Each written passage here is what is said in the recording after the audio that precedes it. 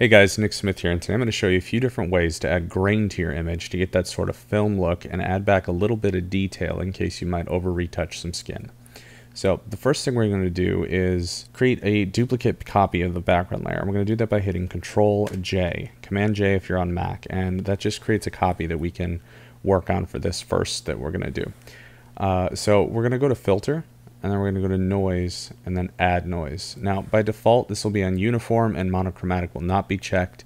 I'm not sure about the amount, but I went with 10 just to show you a quick example of why we don't want it that high. So, to start, when it's on, not on Monochromatic, it's going to be really colorful noise, and it's not going to look good. Like, it's going to be a lot of greens and magentas and blues and reds, and it makes it look really ugly. So you can automatically improve that just by checking monochrome. Now that just makes it so all of it is either white or black, and there's no in between. And if you ever have looked at classic film grains, the difference in it is caused by the way they printed with the chemicals onto or not printed, but the way they applied the chemicals to the film, and the way that it absorbed the light in different areas and how much got absorbed by the chemicals that were wherever. And that created that sort of grainy look. And if you want something like really rough, I think you wanted that really rough grain, you could actually stick with it this high. But typically, if I'm doing this fast one on a duplicate copy, I like a grain at about 2%.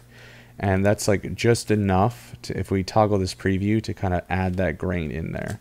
So I'm going to zoom in just a little bit, and if we just toggle this on and off, like, see, it's just barely enough to kind of add a little bit of detail. Now, one thing that I like to do is, instead of uniform, I like to put Gaussian on, because that randomizes where the grain is. Uniform, everything is like pretty much evenly applied. When you go to Gaussian, it's randomized where it's going to be placed, because when they actually used film and stuff like that, every batch of film was printed, or of the chemicals were applied differently. I keep saying printed, but that's not correct. But the chemicals were applied differently to each batch of film, so no two rolls or even slides would be the same grain because of just how they were applied. It was randomized. So Gaussian is a big part of that as well. You want to set it to that, and if you notice, it does get a little more grain by switching from uniform to Gaussian, but I think it looks good. So let's go ahead and actually kind of navigate around let's hit confirm, and let's navigate around our image. Let's kind of see what this has done. So if you look like up in here in the details that are a little out of focus, like this part of the nose and over there and this side of the cheek, if we just toggle this on and off, you can see it brings in that grain and kind of gives it a little more detail and makes it look like it was more in focus or there was less retouching done. And a lot of people like to do this after a retouch just in case they go overboard. It kind of soothes it and evens it out. So let's look at the background transitions here as well. It just sort of adds a little bit of a extra gradient to it and makes it a little more pleasing in a way. I don't use grain all the time, but every now and then I find it very useful. Now, one thing I tend to notice is it tends to make things look a bit sharper. So if we look at the eyes here and we look at the eyelashes and we toggle this on and off, in a way, it kind of brings some more detail into it. Like if you look at like this specific line right here and like up in there, you can notice when I toggle it on, they become a little more pronounced and defined. It sort of just makes it sharper, which is strange because by adding grain, you would think it would kind of muddy the image, but it almost makes it pop a bit more. So that is just the quick way of doing things. Now, if we want to make an adjustable grain layer that's a little more controllable and, in my opinion, has a bit of a better look to it, what we want to do is we want to create a new layer by hitting Control-Alt-Shift-N or Command-Option-Shift-N if you're on Mac. Then we're going to hit Shift-F5 to bring up the fill dialog. Now, contents will probably be set to foreground color, background color, or whatever your last tool was that you used on it. But we're going to select 50% gray for this trick. And now it's just going to be this solid gray, so we want to change it to soft light first. And by changing it to soft light, it just makes it completely invisible. And things that are lighter or darker will show when you use this. Now, I've covered this in my dodge and burn tutorial, which I'll put a card for in the upper right-hand corner. If you haven't checked that out, I highly recommend it. It's my most popular tutorial, and it's probably the most important technique to what makes my images look the way that they do. So now what we want to do is make this a smart object, and we're going to go to this menu here, and then we're going to come down and hit convert to smart object. And the reason why we want to make this a smart object is so we can make this adjustable. And by making it adjustable, we can either add more or take away after we do it. And any filter you apply to a smart object, you can do this to. You can like continue to modify it and make it less or more depending on what you are looking for in that specific image at the time. So say you change your mind midway through an edit or towards the end or whatever, you can change this really easy. So we're going to go back up to filter, and then we're going to go to noise, and then we're going to go to add noise. And this is the exact same step as before. But if we zoom in, you'll see that with these exact settings that we had before, there's less grain showing. So even if we were to go back to uniform and turn monochromatic off, it's still not as much. So let's turn this up to 10.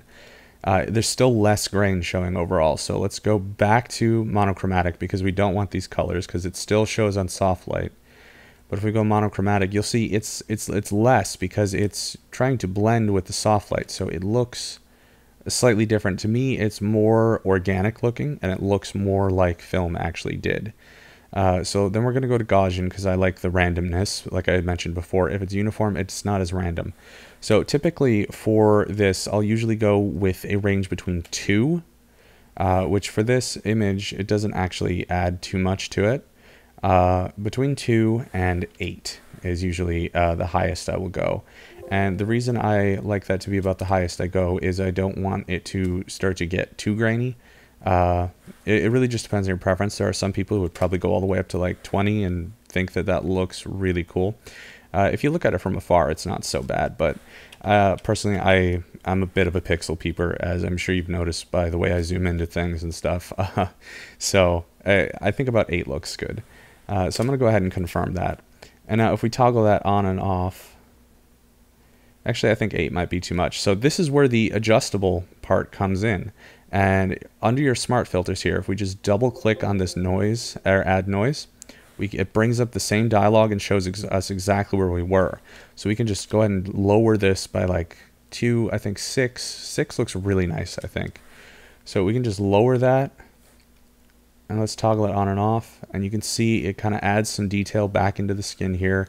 It sharpens up the eyes like I mentioned, which is just still a very strange thing to me that adding noise sharpens things, but it really does make that difference. And then if we go down here to the shoulder, this was actually like completely out of focus and there was no details in here.